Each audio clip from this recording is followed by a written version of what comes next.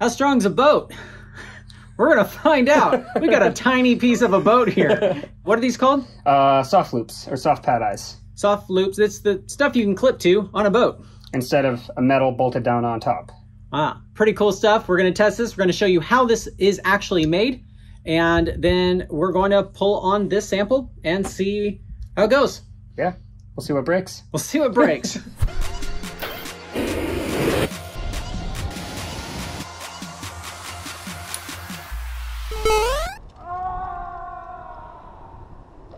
Hi, I'm Ryan Jenks, and this is David Liebenberg. And he likes to sail a lot. So we're doing a how not to sail where we are breaking gear fear and hopefully not creating some gear fear. And we're gonna create an entire playlist for sailing related stuff, this being one of them. So you wanna guide us through what you use these for? Yeah, so these are 3 different loops, 1, 2, and 3. These 2 that go through, this is the deck of a boat essentially, are higher load, and then this little guy is sort of just an attachment so you can glue it on to the side of a composite structure, fiberglass or carbon fiber, without having to drill a hole and attach something to it. So cool. So, I don't know how strong this is. I want to find out. So that's just glued on. That's just glued on with epoxy. You're just hanging your hat on that. Yeah. What do you put in here? Do you put metal or the circle things? Yeah. Sometimes a friction loop or a ferrule will go in here, and then another rope can run through the metal that's in here to reduce friction and chafe. Or you could attach a block to it, like a pulley. Gotcha. And have the rope, a separate rope, run through the pulley. So chafing is rope on rope abrasion. Yep. What we call in climbing nylon saws. And a block is what you call pulleys. Correct. Why don't you just call them pulleys? Because they're blocks. Okay, so you got circles under here. Yeah. So we can pull that out. We'll pull that out. How's that made? Yeah, so there's a few pieces. The rope portion is 2 pieces of Dyneema. So it's this Dyneema chafe cover, which is the outer bit that you see here. And inside of it, there is more Dyneema. The Dyneema inside is load bearing, and the Dyneema on the outside is for the chafe, or just reducing wear over time. And why does the outside not see like tension as well? Because if that's seeing tension, isn't that the same? Yeah, it has to do with the angle of the weave on the outside, and it's a little bit soft. So I'm going over this Dyneema here. So it's not 12 braided. It's not 12 braided. It's braided with a tube that's round, so stuff can run through it, and it just sits over the outside. So it's like a finger trap on the outside. So if you squish it in, then when you pull it out again, it's not seeing any force. Exactly. The weave doesn't see force. So I can pull, and that can still slide over it. Gotcha. And then you loosely secure the 2 ends, and it gets held in place. Yeah, I guess that's better than using a thicker Dyneema? Than the 12-strand Dyneema, correct. Yeah, okay. You still got to protect it. You have to protect it. You have to protect it. But the weave is smaller, so it's better at chafe. When ropes are under tension, they can cut through a lot easier. It's good to know when you're climbing and highlining. Always pad your highlines, by the way. So this is not a knot embedded in this wafer. Correct. So it is effectively, we have this construction, and then the 2 ends of it are, it's going to take a second, but splayed out. So it's like that. It's like that, gets splayed out, and there's 2 pieces of fiberglass plate with epoxy in the middle, and it gets sandwiched together, and the epoxy glues the loose ends of the Dyneema together and binds it to the 2 sides of the plate.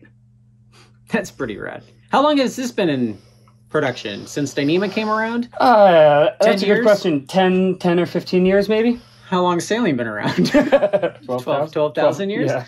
So relatively new, actually. So then you drill a hole in your boat. Is that a single hole? Because that sounds cheap. Is it supposed to be this difficult? You don't want to drill a bigger hole than you need. You didn't. It's going to go eventually. Sometimes we need another thing to pull it through. And then you'd put some sort of silicone or sealant to keep the water from going into the boat as well when you finally install it. Nailed it. So we're going to attach this to our brake test machine, and these are just going to be slow pulls. There's all sorts of loads that you see on a sailboat, like a lot of this. Yeah, some shock loading sometimes, and then you got a tiny one. Yep. And then a glued on little one. I have no idea how we're even going to get this in the slack snap machine. Figure that out. Let's give it a shot.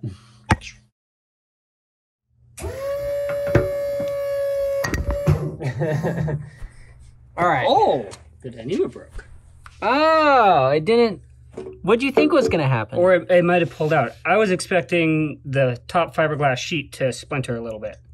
Well, it kind of broke at the bottom here. Yeah, but the Dyneema broke at the bottom. Fiberglass is intact. Fiberglass and epoxy for the win. Let's try the bigger one.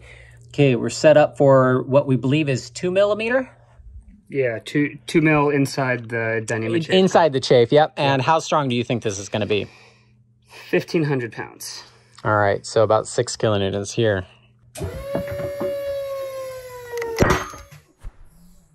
Yeah. You were wrong. Wow. So you're saying, well, this doesn't need to be strong because the boat isn't. What this is attached to often needs to get reinforced anyways. Yeah, otherwise you'll pull a hole through your boat. Oh, well, now we can see if this is actually 2 mil. I am so impressed. 14 kilonewtons. Like that's, you could highline on that.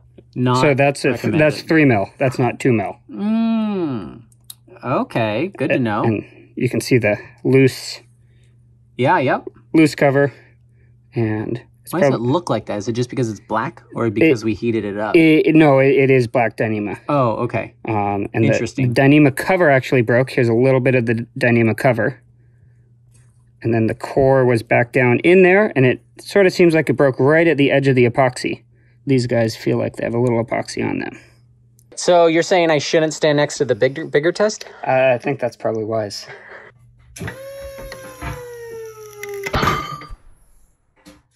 It looks like it broke in the same way. Here, you want to pull that out. Yeah.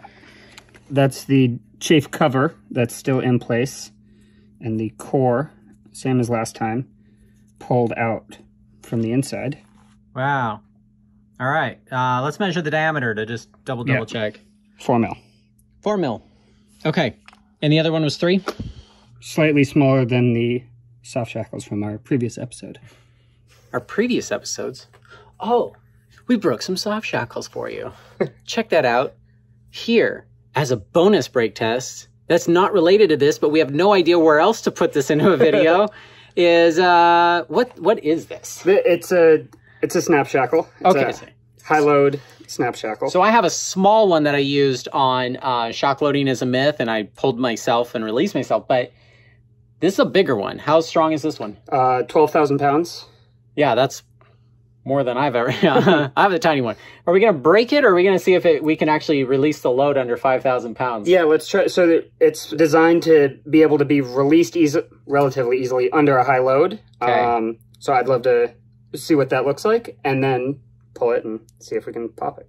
Okay, what's the mechanism of it? So there's a lever arm here, and it catches right there. So that's holding everything. Yeah, so that's holding everything. So it's open, snaps closed. It's getting pulled here. You pull the lever arm. And it opens up. And it opens up. And you were worried about this one because there's wear and tear right here? This actually just sailed to Hawaii, and you can sort of see some chafe right there. There's a metal ring that it went through. How many times was this used? Was it just the one trip, or is this... It was used before, but then it was up under many thousands of pounds of load for multiple days on end, with it constantly moving and settling. Every wave you hit, everything, the load changes a little bit. And what are you trying to snap shackle out there? It's called the spinnaker. It's like a big round sail in front of the boat that's most of the time colorful. And there's a whole bunch of them that sort of triangulate, and when you change which spinnaker you have up, you need to be able to release that sail very quickly. So you go out and yell spike, and you put a metal wedge in it, and it can pop like that, or... And you're standing next to that while you pop it? Doesn't that shit go flying? Well, some of the time you shimmy out over the water on the end of like a 15-foot pole over the water, and you're holding yourself out there, and then you spike it. Oh, so it makes it even safer? Oh, yeah. So in this test, since we don't want to stand next to this, we're using this little string. Yeah, and you can have it sort of on a remote release as well. Wait, this isn't a little string. This is our leftovers from our soft shackle brake test video found right here. it trips the... Okay, so we're pulling from a distance. Yeah. We'll pull up to, what's 5,000 pounds? 25 kilonewtons? Ish, yep. All right, let's put it to 25 and then release it. That just sounds really dangerous. It sounds like something I would like to do. We're like working with a grenade here. So, whoa, don't pull it. So that looks right. There's about 5,000 pounds of force on this right now.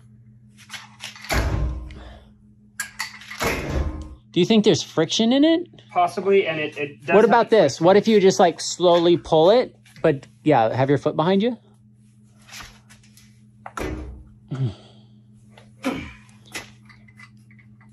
220 pounds. Well, I'm impressed how strong you are, but that's not working. No. That's...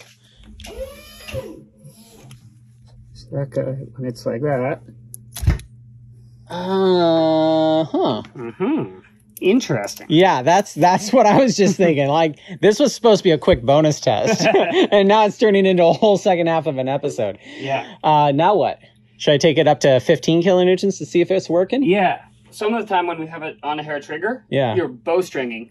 Tied off, and then we can just grab this and pull sideways. Yeah. Is how that does function in the field.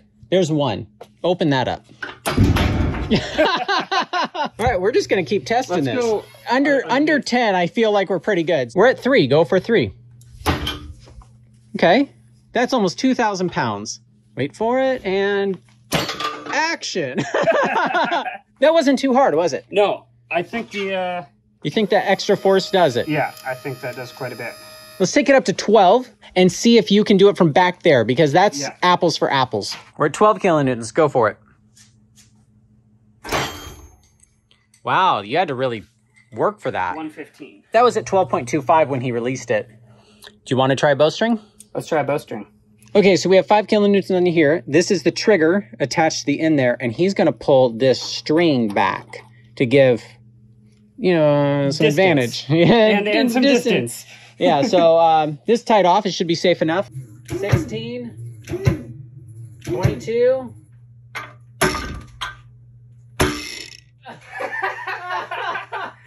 What on earth happened? I broke my trip line that's right here. Okay, so when it's at 26 kilonewtons, you're not doing it without some weird thing. Metal spike. Metal spike would do it. But then you have to be right next to it. I was going to say, we wouldn't do it here. Why would you do it on a boat? Has to get done sometimes. Makes me want to go sailing. Yeah, so like, why do they make it this strong if it's going to be that sketchy to undo it? So you have a safety factor. Because it's a T12 braking strength, not a working load. Ah, what is the working load? It doesn't say. Oh. So we're loading to half. We're at what might be a max working load if you have a safety factor. Like super max working load, yeah. Safety factor 2 is not a lot. No. Should we just pull it till it breaks? Let's do it.